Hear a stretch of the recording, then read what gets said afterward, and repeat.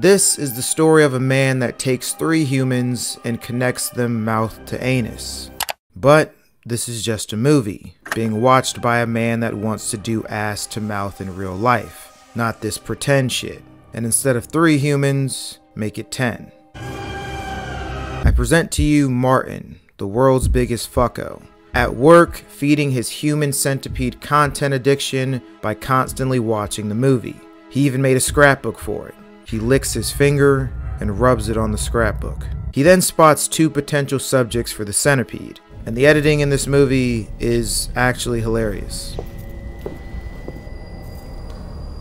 Don't even think for half a second you're gonna break open that car, mate. So Martin is looking at this girl like, ooh. And this guy is like, you think you can fuck my girlfriend? Think again, cocksucker. And then Martin is like, no more Mr. Nice Guy, and starts shooting them. This movie is already more deranged than the first one, because at least in that, Dr. Hyder used a tranquilizer to prevent possibly mortally wounding people that he needed to keep alive. This level of recklessness is crazy.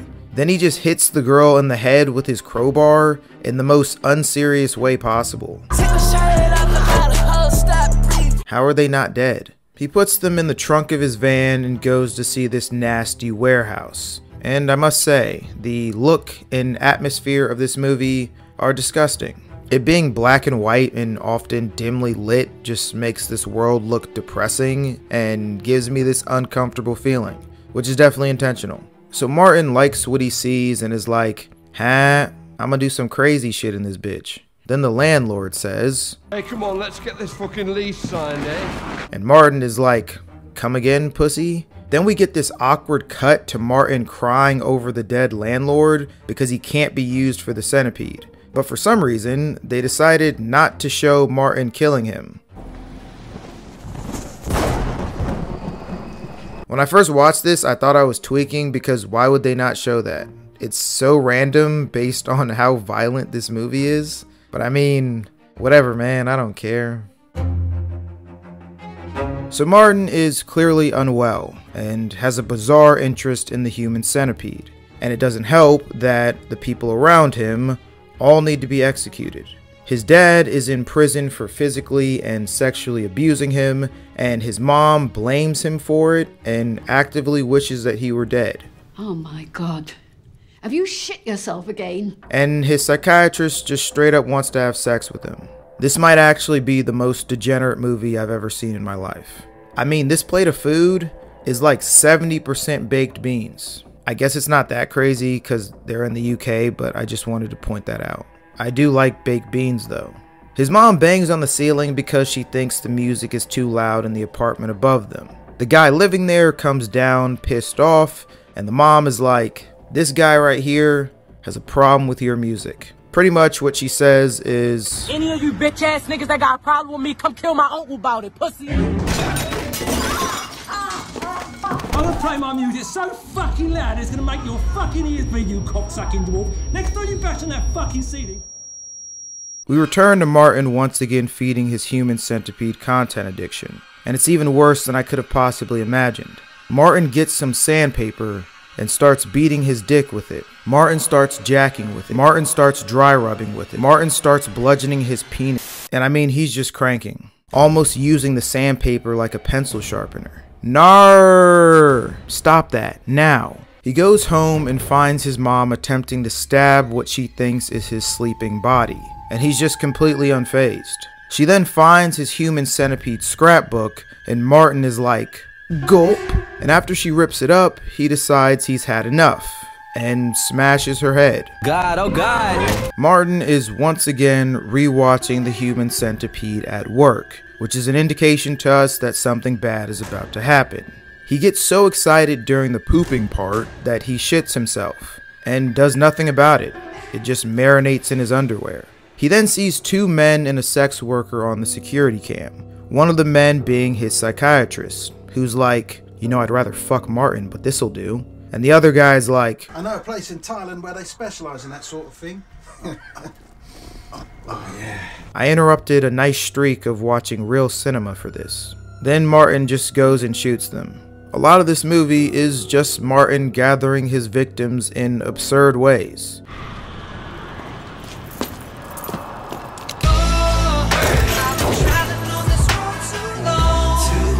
He recklessly shoots people and hits them in the head with his signature whack. The fact that there are only like 3 people that he accidentally kills is preposterous. He even manages to get the girl who played Jenny in the Human Centipede by tricking her into thinking that she was coming to London to be in a Quentin Tarantino movie.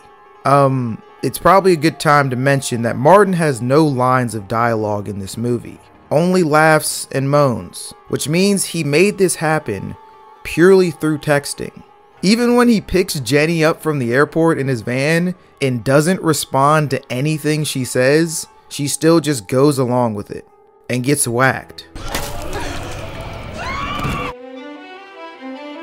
Martin starts creating the centipede, but unlike Dr. Hyder from the first movie, he is not an elite surgeon. These are the tools that he uses. Bro literally packed a brush. He uses a hammer to knock the people's teeth out, cuts the tendons in their knees with scissors, and attaches them together with the staple gun and duct tape. It's absolutely grotesque. One of my critiques from the first movie is that I thought the concept was a lot crazier than the actual execution. Well, this is completely different. They tried to be as disturbing as possible and show you the entire centipede creation process. I was tossing and turning and moaning in my bed while watching this. It's nasty. And once the centipede is complete, Martin starts acting like Dr. Hyder. He's letting his nuts hang, showing the people what they look like, and trying to get Jenny to eat out of a bowl. Crazy meat riding if you ask me. He ends up shoving a tube and funnel down Jenny's throat so that he can feed her chicken soup, and then rips her tongue out so she'll stop screaming, even though she can still make noises without a tongue. He then tries to get them to shit by rubbing their tummies and making fart noises. When that fails, he's like, "Brain blast! I'm gonna inject each of them with laxatives to make them shit," which he does, and the fart noises are so crazy. And they decided to really get cute with the diarrhea, okay? It splatters on the camera, and it's not black and white like the rest of the movie. They made it brown, just in case it's unclear what it is. It's terrible.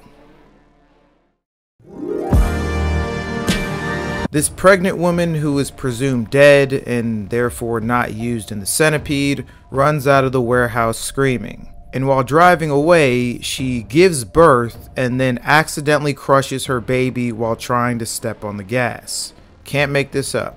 We go back inside and the centipede is now split in half because one guy decides to rip his face away. And Martin is like, yeah, maybe this has gone too far, and just deletes all of them. He goes to slice Jenny's neck, but hesitates and she punches him in the dick. Then proceeds to shove a funnel in his ass and put a centipede in it, which pisses him off, so he stabs her in the throat.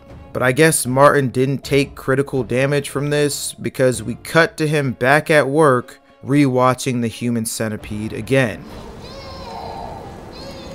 Okay, so 2 of his victims were a couple with a baby. They were the people that he shot in the car. So he took them and left the baby in the car, which had to have been at least a day and a half ago, unless the passage of time in this movie is just that fucked. And the movie just ends with the baby crying in the car. What is the point?